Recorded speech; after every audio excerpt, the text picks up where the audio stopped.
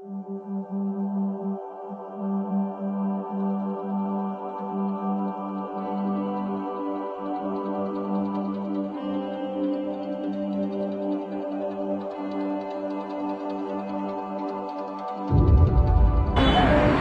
Liberia, good morning Africa, good morning Europe. This is LRB Fashion 360. I am your host Amina Masale, that's of course, and we are at the Tubo Road Junction today to be precise, and we are here to interview Liberia's top fashion designer. Well, she happens to be our lucky winner for the competition we hosted here in Liberia. It's a beautiful Saturday morning. Let's welcome in her studio to see what she's up to this morning. Yeah, guys, come up with me.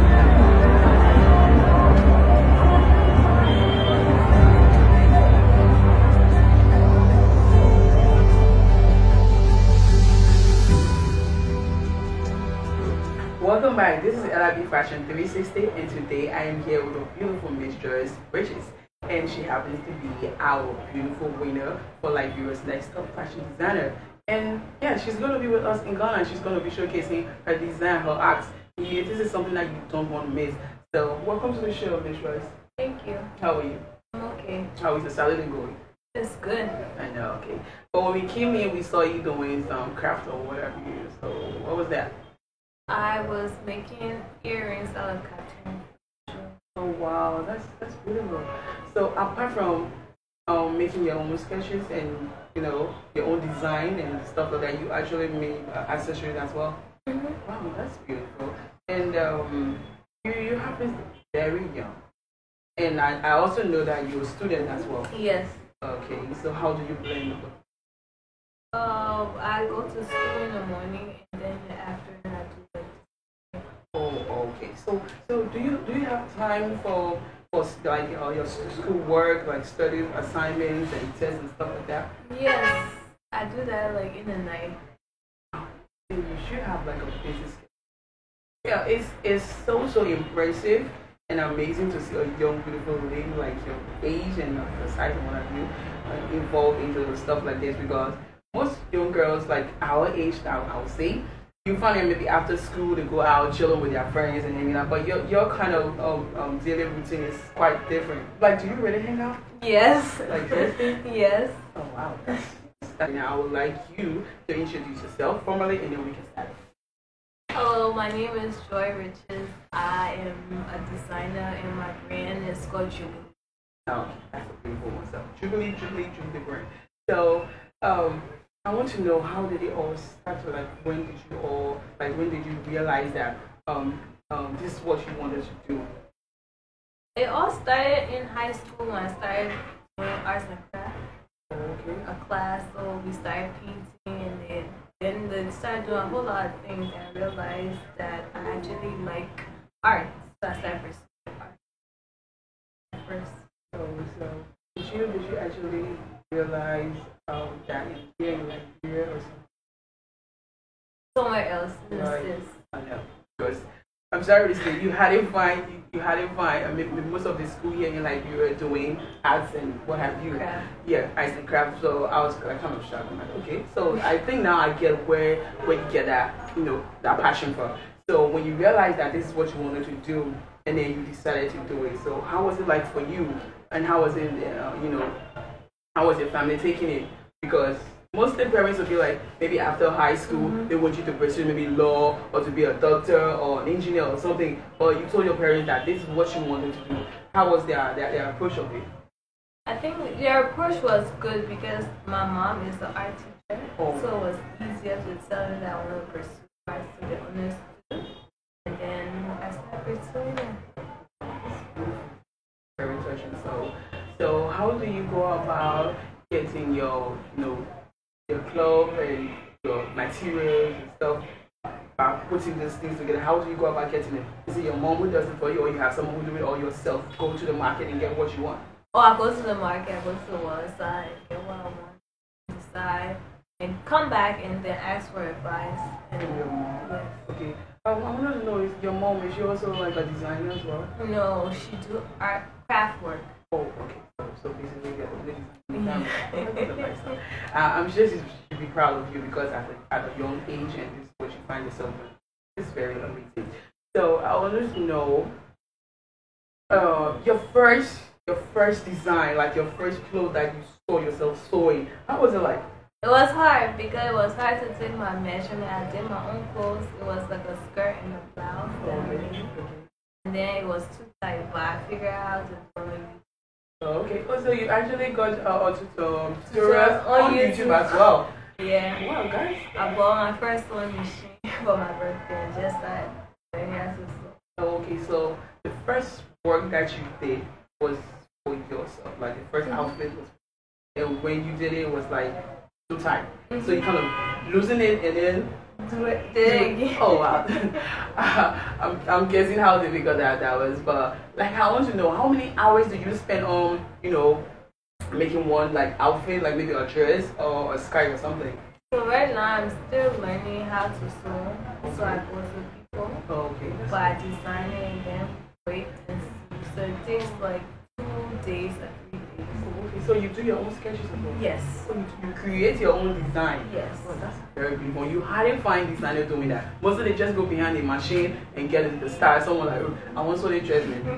So you hardly see them using a piece of a paper or a book or something, maybe a pencil or something, and making their own sketches. That's a very beautiful one. It's very difficult for you to find a designer here like that.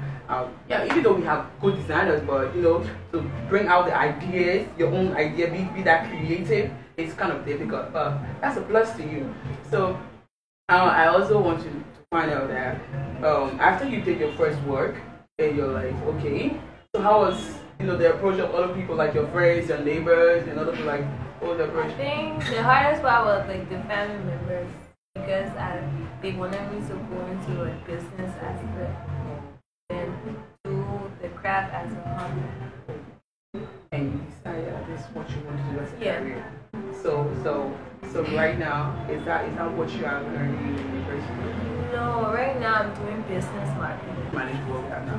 So I was asking, when you did your first work, like you said, you did a skirt for yourself, and it was kind of like you losing it, and then you did it over, and you wore it as well. I did wear it. Yes. Okay. So my question is, how was the approach from maybe your friends? Oh, like, but it's get fun, and stuff like that. What did it for you? Oh, I went in my house and so that's a picture. I didn't go outside. Oh, really?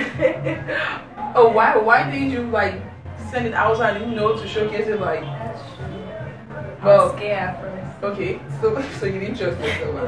I didn't trust myself. Okay, so and after that you started doing more and more and more, and I even know that you have your how you call it, Instagram page where you post most of your stuff. I follow you and I saw some great stuff, and I even noticed that you do how you call it, like the already made stuff, and you design, you add your own stuff into it. So why did you decide to blend? Yeah. I decided because when I came, I was doing painting. I realized that most people are only doing African form.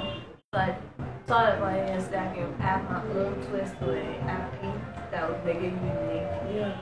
It's a really beautiful piece. Like, I actually see what you're doing now, like what you're wearing, and she's actually rapping her saying, this is beautiful, like seriously beautiful. I wish I could sketch. I mean, because I love fashion, like I love dressing. So if I could sketch like you, I mean, I would be wearing one of the best of everything. I'm like, but that's okay. And when I went on your Instagram page, I saw a lot of great artwork that you did. I saw a lot of stuff that you did, and I was so impressed.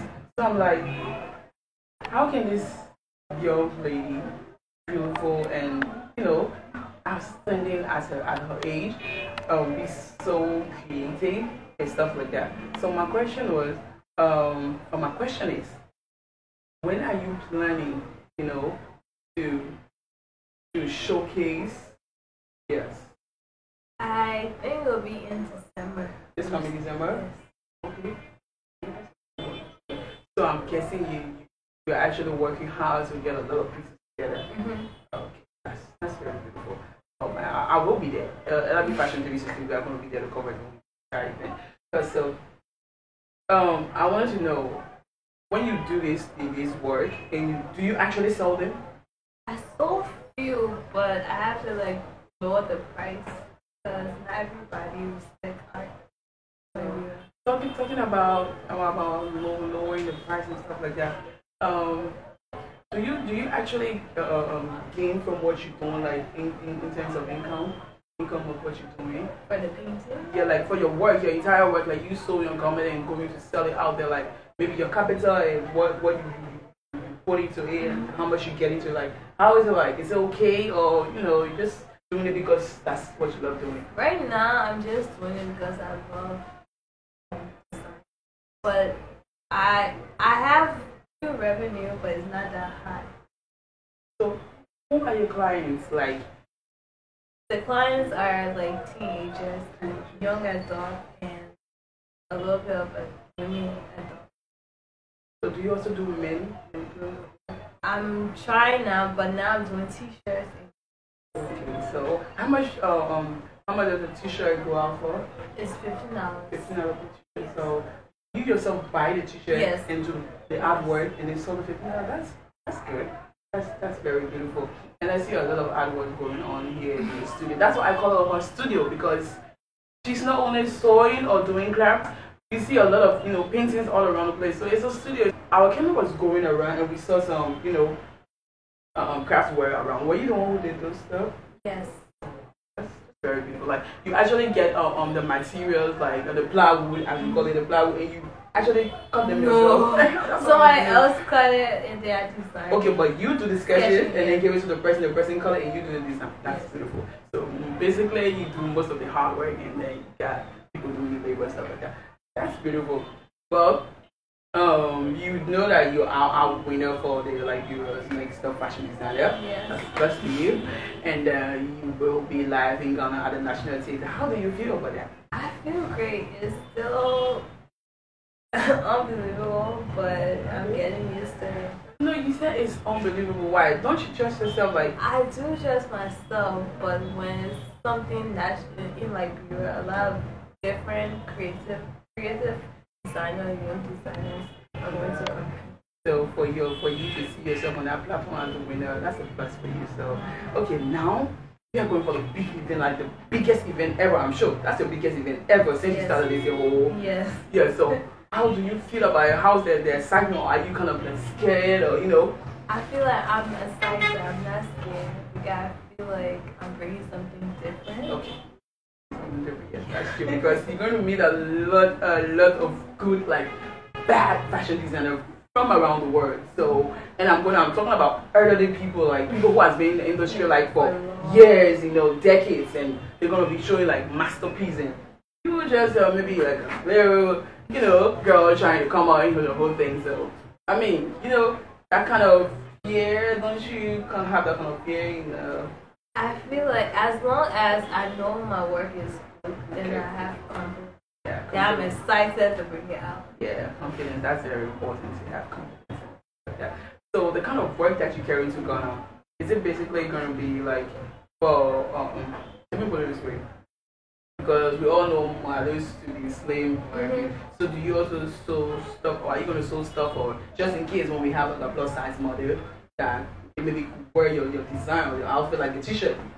So do you also have stuff like that in store for the kind of models that we have, like categories of models, like plus size model, like slim models, like skinny models? Do you have all those kind of stuff for everybody? Because actually that platform you're going on is a platform that it's a lifetime platform. This is where everyone is going to see you, like Ghanaians are going to see you, Liberians are going to see you, Sierra are going to see you, Americans are going to see you. Some people will be like, I want to buy stuff from you. I love what you do. Maybe my mom, I say she love what you do. So can she get stuff like her size? Because my mom is a plus size. So can she get stuff from your collection? Yes. Okay, so that's a plus. And then you said for the men, you are trying to work on it. Men, I don't know why mostly you find ladies sewing when they ladies stuff and men sewing when men stuff, but I think it's the hard time we get versatile and blend the two. So just in case maybe you have a competition for both male and female, I think that's what we should do. But it's a plus to you that at least you're trying to do stuff like that, and that's good. That's a very good step. So I also want to know, like, where do you see yourself in the next 5 years with your whole clothing line and everything? I see myself like having a foundation, like where a lot of people are buying them it's all going to different You've already started that journey. Yes. Because you're going to go and showcase the first time to showcase what you have. So I think your 5 years have already started for you. So let me just say 4.5 years. Yeah. That's a good one. But yeah, to wrap up with, because it's a Saturday, I know you're kind of busy and we kind of have to leave you into your stuff and everything because you kind of prepare. We just have like a week to go to Ghana, a week plus, yes, to go to Ghana. So we don't want to take all of your time today. So I would just like to get like a final word from you about your storyline and everything that you do, and maybe to young girls or young people out there who are watching this broadcast now. Your final word. Okay. So the Rule Collection is all about showing you the journey of how I started JubyLee, and also to inspire young designers and entrepreneurs in Liberia that you can be unique, you can be yourself, and also strive for what you believe and push forward. Okay. Well, guys, you've heard it here on LID Fashion 360. It's our beautiful Joyce Regis, and she's going to be with us in Ghana on the 3rd of March 2018 to showcase her clothing line. This is a platform that you don't want to miss. This will show that this is an event that you don't want to miss. So if you are in Ghana, try to get your ticket and be at the national theater. I will be there with that runway because you know how I do my thing. So from my end on this beautiful Saturday morning, we're going to say shout out, and then we'll see you next time on the same channel.